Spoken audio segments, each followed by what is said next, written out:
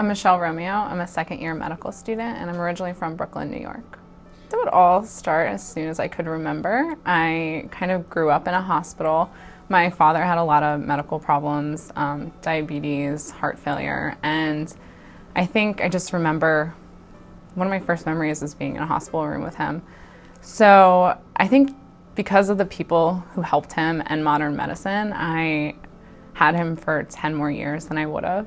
So having that extended amount of time with my father, all due to medicine, that was always in the back of my head. And then I started working in an ER, and I think after working in an ER, the days just flew by. And I ended up working there for 3 years, taking some time off after college, and just realizing that it didn't feel like work being there, helping people, seeing all these kinds of different problems, diseases, and meeting people from all walks of life. I think I really found my niche and wanted to be in a hospital.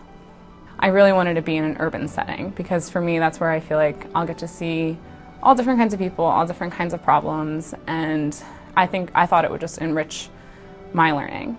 And also I really did come too for the history of Maryland. It's one of the oldest public medical schools. It has such a great reputation, and not to mention shock traumas here. And for me, being in love with emergency medicine, knowing that I had this gold mine of shock trauma to learn from, I couldn't say no to it. I think what my most favorite part about being at medical school here are the other students. I think Maryland does a really good job at choosing people who are completely well-rounded in life. And it's not just about how much research you did or what grades you got. It's about what you do out of school and what shapes you as a person. And I think it really shows in the class.